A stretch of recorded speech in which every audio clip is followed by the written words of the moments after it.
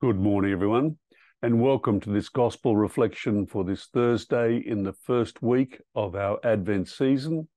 And today we also celebrate the life of St Ambrose. So we begin in the name of the Father, and of the Son, and of the Holy Spirit. Amen. Our Gospel today comes from Matthew, chapter 7, verse 21, and then verses 24 to 27.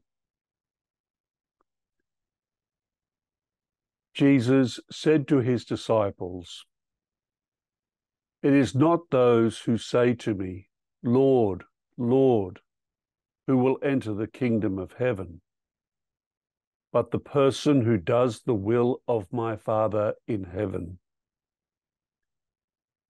Therefore, everyone who listens to these words of mine and acts on them will be like a sensible man who built his house on rock. Rain came down, floods rose, gales blew, and hurled themselves against that house, and it did not fall. It was founded on rock. But everyone who listens to these words of mine and does not act on them will be like a stupid man who built his house on sand. Rain came down, floods rose, gales blew, and struck that house, and it fell. And what a fall it had."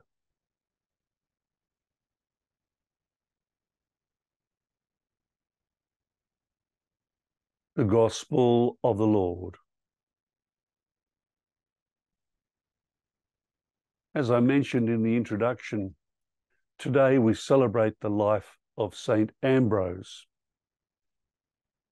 Ambrose was born in Trier, now in Germany, between 337 and 340. He was born to a Roman family. His father was praetorian prefect of Gaul.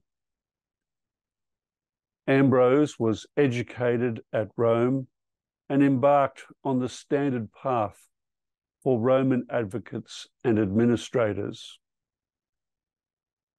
About the year 372, he was made prefect of Liguria and Emilia, whose capital was Milan.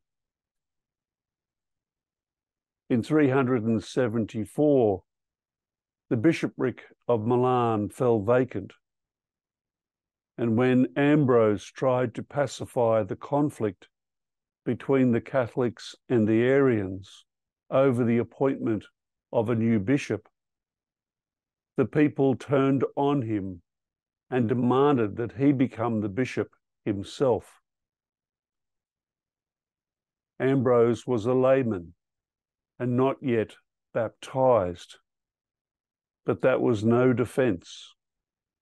Coerced by the people and by the emperor, he was baptized, ordained, and installed as bishop within a week on the 7th of December, 374.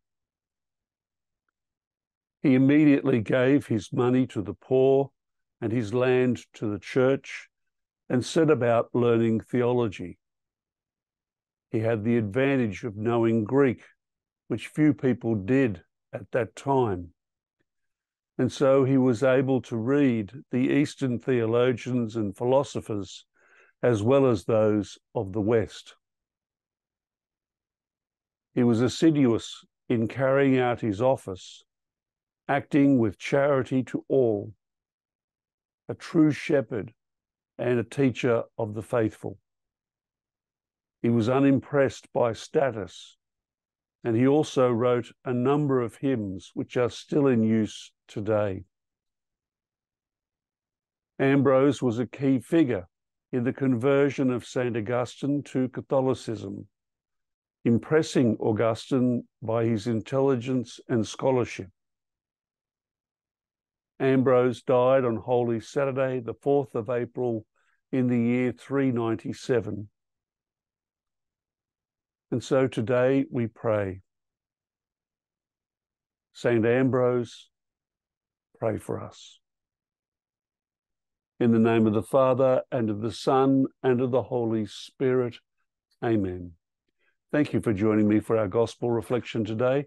Look forward to seeing you tomorrow as we continue our Advent journey. Till then, take care and God bless.